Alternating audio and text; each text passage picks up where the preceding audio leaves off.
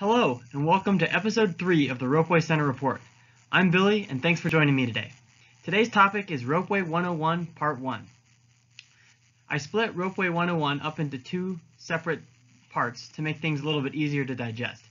Today's topic is ropeway classification systems. My goal is to use established industry sources to create definitions for various different types of ropeways and present them in a visual format. There are many different types of ropeways, and it can be quite confusing if you don't know what the differences are. Dr. Yosef Nejes has created an excellent ropeway classification system to narrow down these differences based on a set of criteria questions. These, along with additions from classification guidelines from Dr. Artur Doppelmayr, combine to form what I like to call the Tree of Ropeways. The Tree of Ropeways is a visual guide to different types of ropeways. Let's take a look at those criteria questions first. Type of line covers whether the ropeway pulls a passenger on the ground, pulls carriers on a track, or suspends carriers in the air. There are two modes of operation, reversible and circulating, shown in the diagram from Mr. Artur Doppelmayr. Reversible ropeways can be compared to a playground seesaw. When one carrier is at the top, the other is at the bottom. This oscillating motion is often called jig-back operation. Circulating ropeways are like a playground merry-go-round, where the direction of movement does not change during normal operation.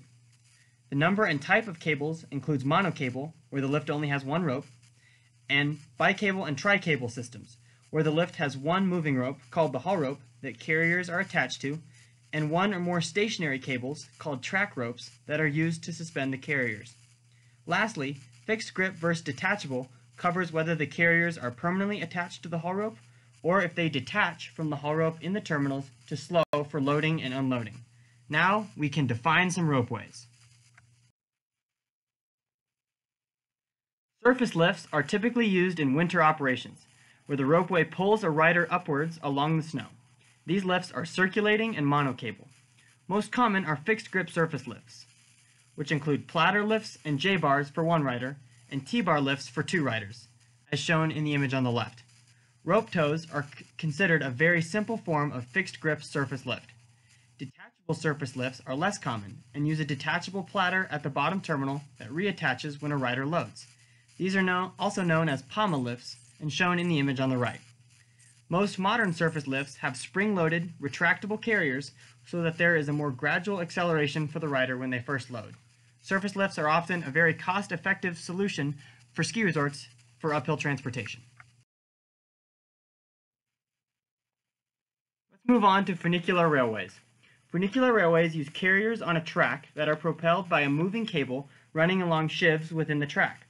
The most common type of funicular railways are reversible systems, where the cars reach the endpoints at opposite times and pass each other at the halfway point. These are monocable systems which are constantly fixed to the haul rope. An interesting recent development in funicular technology has been the circulating funicular, which uses smaller detachable carriers to allow for multiple stops along the route, while the haul rope keeps moving.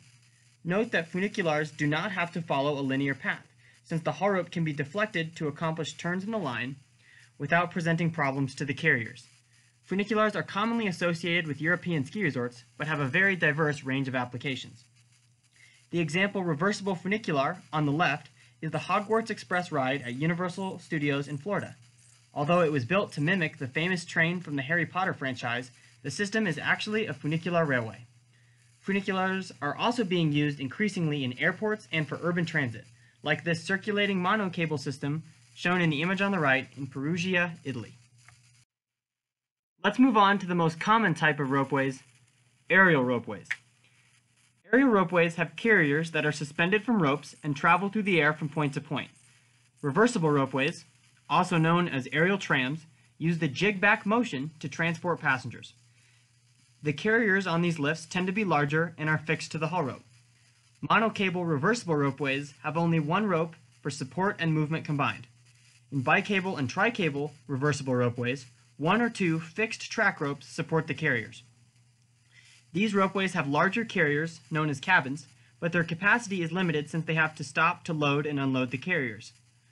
An option for reversible systems include grouping smaller cabins instead of one large cabin, such as the monocable reversible system on the left at Waterworld in Colorado. Bicable and tricable reversible ropeways can cross very long spans without towers, making them useful in areas with rough terrain or any other areas where there are long sections without space for a tower. The image on the right is the Portland Aerial Tram in Oregon. Circulating monocable ropeways are the most popular type of ropeway in the world. The main distinction is fixed grip versus detachable. Fixed grip lifts, most commonly chairlifts like the ones shown on the left, are relatively inexpensive, but have a line speed that is restricted to how fast people can load or unload. Detachable monocable ropeways made it possible for aerial ropeways to achieve higher speeds and high capacities. Carriers detach from the rope in the stations, slow for easier loading and unloading, then speed back up to reattach to the haul rope. This allows the haul rope to move continuously at a faster rate. This technology is ideally suited for cities, such as the gondola shown on the right in Medellin, Colombia, due to high capacity and low cost compared to other urban transport options. Note that the carrier type for circulating monocable ropeways can be gondola cabins, chairs, material transport units, or a combination. The final branch on the tree is circulating bicable and tricable systems. These lifts use track ropes, like an aerial tram, to achieve longer spans, while maintaining the benefits of consistently arriving detachable carriers. Bicable systems have been around for a long time, but tricable systems, like the one shown here in Lushan, China, are a newer technology that is revolutionizing the ropeway industry.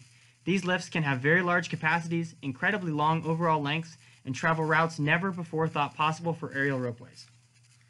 And there you have it, the tree of ropeways. It is important to note that the tree is a good place to start, but not an end-all be-all system. There are a number of things omitted from the tree for clarity, such as carrier type and pulse lifts, and a select number of lifts that don't quite fit evenly into a classification, such as funitels and funifours. The images on the top left are systems that were omitted from the tree of ropeways because they didn't quite fit neatly into the classification system. Funitels are circulating monocable detachable lifts where the cabins are suspended between two parallel haul ropes. This provides exceptional wind stability. Funifours, also known as dual haul rope loop trams, look like a typical reversible tram but have two separate haul rope loops with separate drives. This allows them to operate independently as opposed to conventional jig-back systems. Pulse lifts, like the pulse gondola shown on the far right, are circulating fixed grip lifts but have groups of closely spaced carriers. The ropeway speeds up while the carriers aren't in the terminals and slows down for loading and unloading. This allows for faster ride times without the costs of detachable lifts. I didn't include carriers as a criteria question on the tree of ropeways because it would have made things a little too complicated visually, and there are many different types of carriers. Some additional carriers, in addition to the images shown on the tree of ropeways, include cabriolet gondolas, bubble chairs, and material transport carriers for ore. Once again, I want to stress that this ropeway classification system is not of my own doing, but comes from the work of Dr. Josef Nejes and Dr. Artur Doppelmayr. The sources I used to put together this webinar are cited on this slide. And here are the sources of all the images I used in today's webinar in case you saw something during the webinar that caught your eye and you want to know more.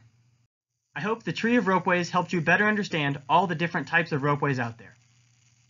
Now it's time to learn about Ropeway Components and find out how these wonderful machines work. We'll do that in the next episode of the Ropeway Center Report, Part 2 of Ropeway 101. I hope you'll join me for that, and thank you very much for joining me today. Bye!